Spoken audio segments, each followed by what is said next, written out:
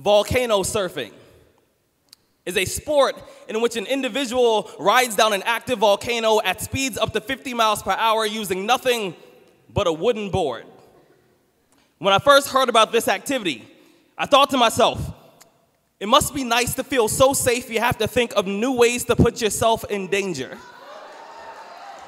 Now, when the body thinks it may be swallowing its last breath, the adrenal gland releases hormones into the blood. The skin becomes a cocktail of sweat and fear. The heart becomes claustrophobic. It pounds against the chest like it needs to see what's on the other side. The lungs become two newlyweds holding hands in a crashing airplane. This is called an adrenaline rush. I was 18 when I started driving.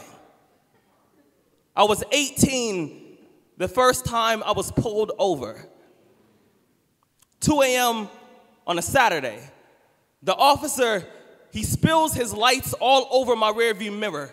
He splashed out of his car with his hand already on his weapon, looked at me the way a tsunami looks at a beach house, and I can tell he's the kind of man who brings a gun to a food fight. He called me son, and I thought to myself, that's an interesting way of pronouncing boy. He asked for my license, registration, wants to know what I'm doing in this neighborhood, if I have any drugs, if the car is stolen, and most days I can grab my voice and swing it like a hammer, but instead I picked it up like a shard of glass, scared of what might happen if I didn't hold on to it carefully, because I know that a smart mouth, this much melanin, that uniform is a plot line to a film that can easily end with a chalk outline. Baptism, me trying to make a body bag look stylish for the camera and becoming the newest coat in a closet full of RIP hashtags. Once a friend of a friend asked me why there weren't more black people in the X Games, and I said, you don't get it.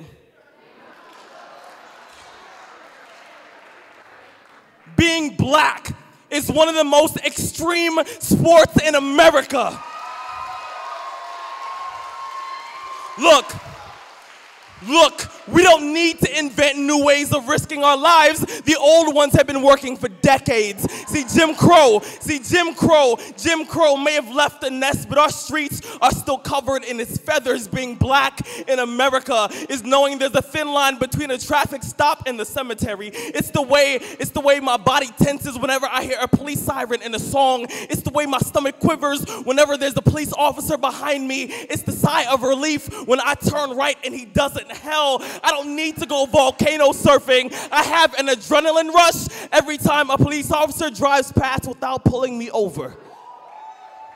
And I realize that I'm gonna make it home safe. Well, tonight.